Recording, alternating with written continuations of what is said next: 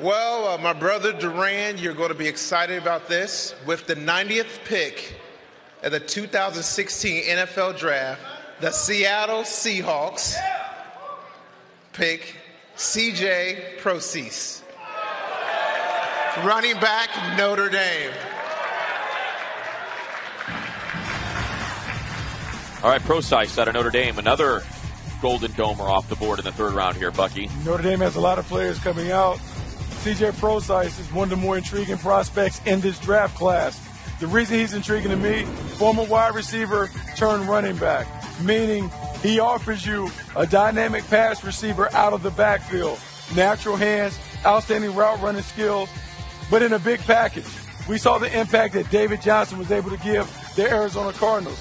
Similar conversion. Wide receiver goes to running back, touchdown maker. CJ Prosise, 1 year the running back position, very productive for Brian Kelly, coming in, playing behind Russell Wilson. They've never really had this in Seattle, a guy that could be a dynamic threat out the backfield. CJ Prosise is the first one. Curious to see how this offense transformed with him in the backfield. Yeah, and Fabs, from a fantasy standpoint, Marshawn Lynch, a first-round pick, goes down. Thomas Rawls carries a lot of fantasy folks for a good chunk of the season. Now it'll be interesting to watch how this battle with he and Prosise plays out.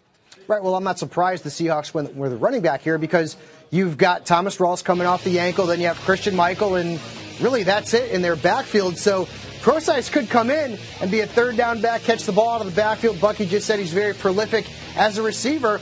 And if Thomas Rawls has any setbacks with that ankle money, all of a sudden Prosise could be in the sleeper mix. And I know how much you love to draft rookies in fantasy football. I've got a sneaking suspicion that CJ Prosise might be on your team this season.